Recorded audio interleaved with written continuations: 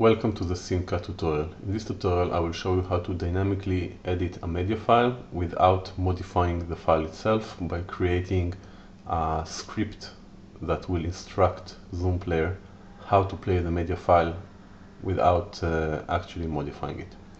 To begin with, we will open a media file. I'll pause it for now and I'll open the scene cut editor interface. As you can see, this editor has several functions. I'll begin with the most important ones. This is the type of edit you're currently performing. There is a cut section, which means that a part of the video will, the selected part of the video will not play.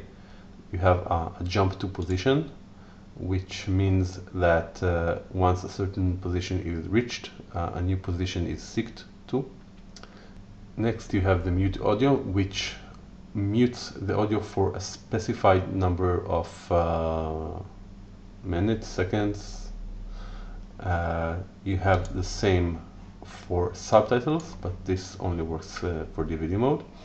Finally, you have the end of playback, which tells the player to go to the next file in the playlist, or in the when playing DVD files, it just stops playback.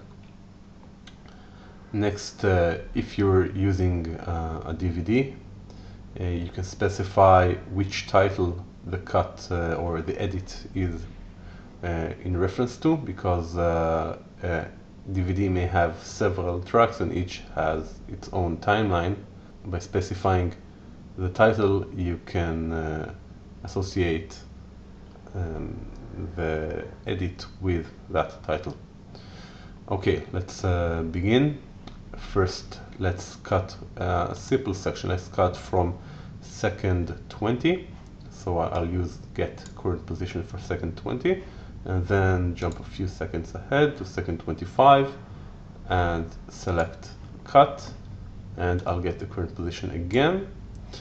And you can see, let's make it more accurate, exactly from second 20 to second 25, and then I'll add the cut, and you can see the cut starts at second 20 and ends at second 25.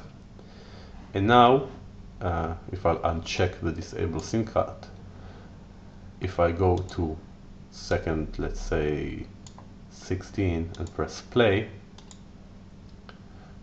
you can see that at second 20 it jumps to second 25.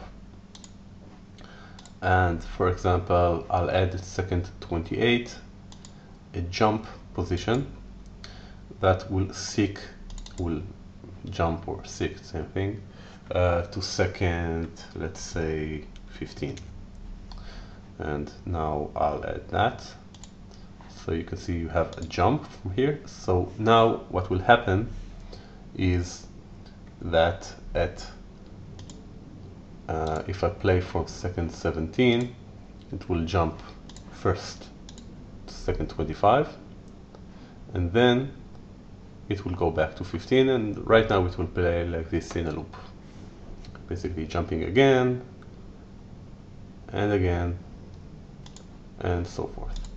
You can do the same for the mute audio or the subtitles, which are usually used by parents who want to remove obscene language from the media played while allowing them to watch the rest of the media or content or movie. Finally, you have the inverse cut. What this means is basically that anything cut is what actually played. So if I'll inverse the cut, the only thing that will play would be second 20 to 25. That's it for the scene cut tutorial. As you can see, the file is saved, the modification list is saved as a separate cut file, which is saved in the same directory as the media file we are editing. If the media file is on a read-only media such as CD or DVD-ROM, then the cut file is saved to the Zoom Player directory. Thank you for watching this tutorial and come again.